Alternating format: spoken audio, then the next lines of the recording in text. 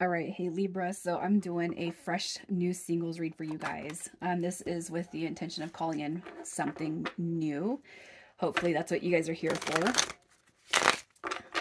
It's a 30 to 60 day intention. So if you don't resonate with the intro energy, which is going to be your energy and focus and your most recent experience when it comes to love, check those moon, rising, and Venus placements. And if you're new, welcome, you guys. I do hope that you subscribe if you like my energy. All right, so starting with your energy and focus, where you're at right now. Libra. Dang, what do we got? What is this? What's happening? So we got the Wheel of Fortune card. I feel like you guys are waiting for something to transition or change for you. Okay, what I want you to keep in mind is it's going to, especially if you guys have been in this situation where you feel like it's not, things are not changing, things are not progressing. You know what I mean? Keep your focus positive. You also got that Emperor card coming through, which I feel is more about wanting to call in. All right, that soulmate, that real deal. Okay, I feel like it hasn't happened yet, so you guys could be on this a switch where it's like you got to get out of your head. If you guys are sitting there and you are really saying, it's not happening, it's not happening, it's not happening, and you're just really conflicted about love and the journey itself, especially if you guys have been single for a minute, it's time to get out of your head. It's like the wheel wants to change in your favor. All right, but it's almost like for whoever is here, you don't have a lot of faith that things are changing, that things want to change and improve for you. So I'm going to pull a release, what you need to release or let go of. But what I'm saying right here, I'm just going to go ahead and tell you, if you guys are in this mindset of it's not happening, it's never going to come in, you know, the one that got away, you know, you got to get out of that mentality, because it's like the universe is trying to shift in your favor. But if you guys have this mindset where things are just not happening for you, take the word not and toss it into the universe, okay? And replace it with will. It's coming. All right, however you got to transition those words, do yourself a favor and start replacing all the negative connotations with positive ones, so that you can see this shift for you. On YouTube, you guys, there's a 21-day love affirmation by Eric Ho or Master Shri Akashna, and that was when I first started my journey. That's one of the things I did for 21 days. I listened to it once or twice a day, and it's an affirmation that's 15 minutes long, but it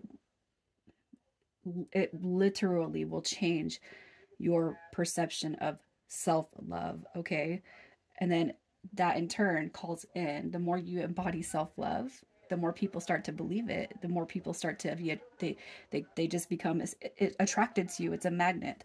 The affirmation, I swear, it's a magnet to attract positive energy towards you. Okay, so let's see what your most recent experience is when it comes to matters of the hearts. All right, so we have the Hierophant card coming through. You got this Knight of Swords coming through. You could be dealing right here with a, gosh, is that Libra or Aquarius? I can't remember. You could have been dealing with one of those signs. You got the 8 of Coins and the 7 of Coins. So you guys could have met this person at work. That could be one of the reasons why it's hard to release, let go, or heal. But I do see with the 7 of Pentacles, you are in that mode. You are in the mode of healing, okay? With the Hierophant card coming through in reverse, okay, when it comes to your most recent experience, I almost feel like you guys, you could have had something solid that actually disrupted it, like chaotically. I don't associate the Knight of Swords with negative energy, but it could be that something like, I don't know, I just see this abruption. Your foundation got shook, okay?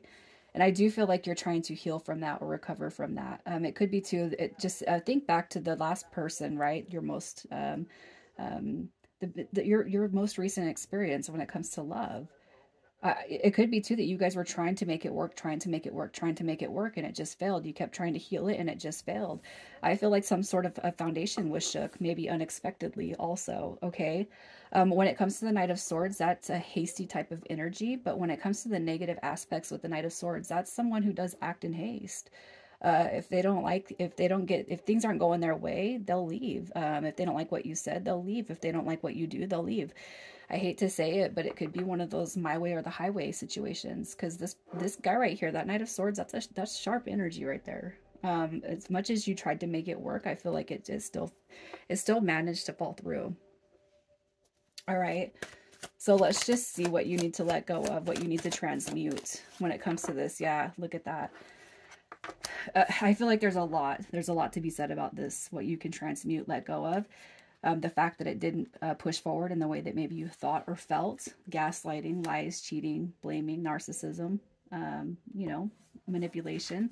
You got somebody who's not emotionally there, somebody who's not emotionally available. You got somebody who's jealous, moody, codependent.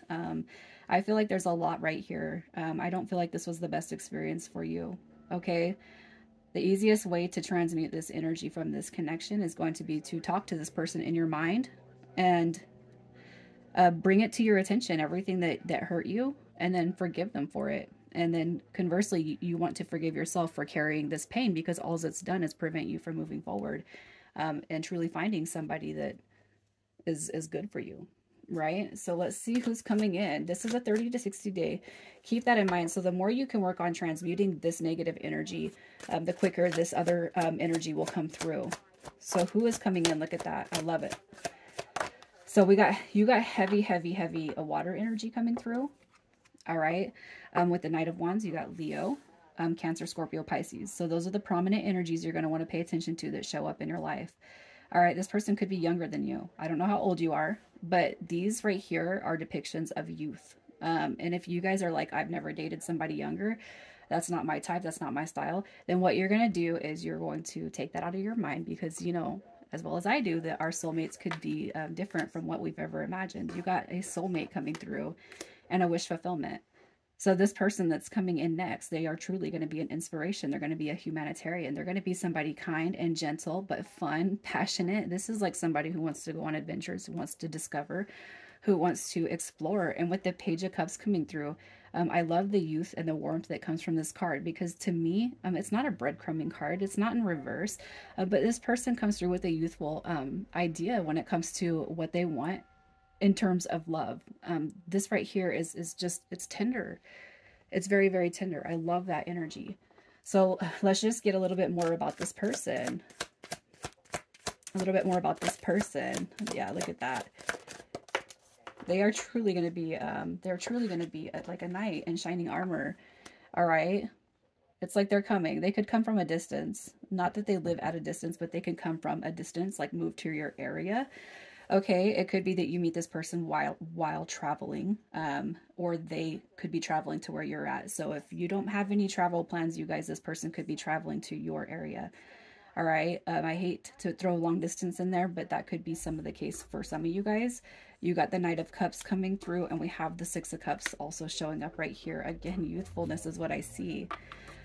With the Knight of Cups coming, you know, I feel like the physical attraction is definitely going to be there. The Knight of Cups is somebody who's very creative, very charismatic, charming, imaginative, very good looking. Okay, this person's going to be a charmer. And with the Six of Cups, it could be that this person has children, or you guys, you know, eventually, you know, talk or get into talks or details about children, or blending families even. As the Queen of Pentacles is showing up right here, you guys, she's somebody who's very independent, very balanced when it comes to material wealth. So it's like this person, although maybe younger than you, they're going to have their stuff together in such a way that you're not going to be taking care of them, because they can take care of themselves. If this person does have kids, they know how to balance kids, work, a romantic life. They know how to balance all of that, because that's who that Queen of Pentacles is. All right, so let's just see how this person's going to feel about you. How are they going to feel about you? Look at that. Oh, wow, you guys. That's like a divine pairing right there. Again, there's just going to be a huge significance on attraction. The physical appearance, I mean, that's not everything, you guys, but this person is definitely, they're gonna think the world of you. Like, we belong together. There's no other match, okay? When it comes to the Tower card, you know, I feel like there are some fears that do come through. Okay, but as far as fears go, I feel like that's going to be closed out after you guys meet, after you start to get to know, you know, get to know each other's energy. I really feel like, you know, this person is going to be like, there's no more searching. And if anything, they're going to make you feel that same way. There's no more searching.